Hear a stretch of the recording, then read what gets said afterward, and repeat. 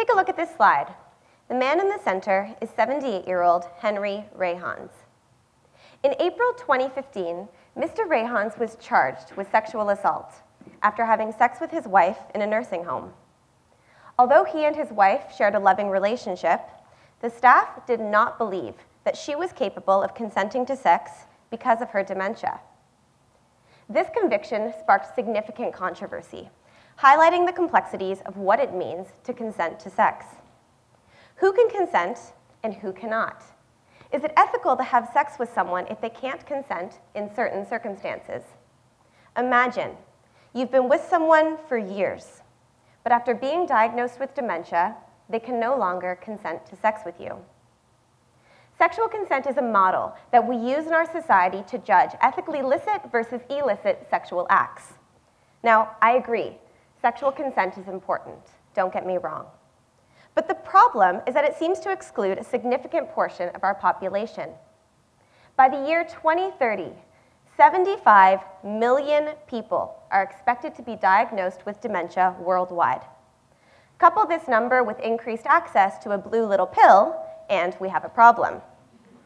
My research introduces and evaluates 3 new ways that our society can approach the topic of sex for people with dementia.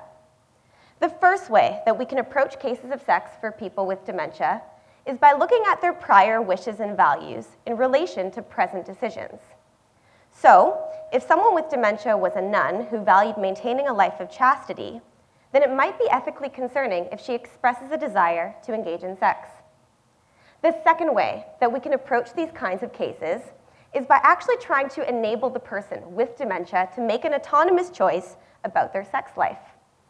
So involving family members and caregivers might be an option. The third way that we can approach these kinds of cases is by dismissing the importance of consent altogether. Perhaps prioritizing things like pleasure and happiness might be more important for this particular demographic. This method was used in a recent case in the United States, when former Supreme Court Justice Sandra O'Connor allowed her husband with dementia to pursue a new intimate relationship, specifically because it contributed to his happiness and because he could no longer remember her. Now, let me take you back to the case of Mr. Rayhans. Was it unethical for him to have sex with his wife who had dementia if she couldn't consent? What if this was your mom, your dad, or you? My research helps us to approach these kinds of cases, which will inevitably increase in the very near future. Thank you.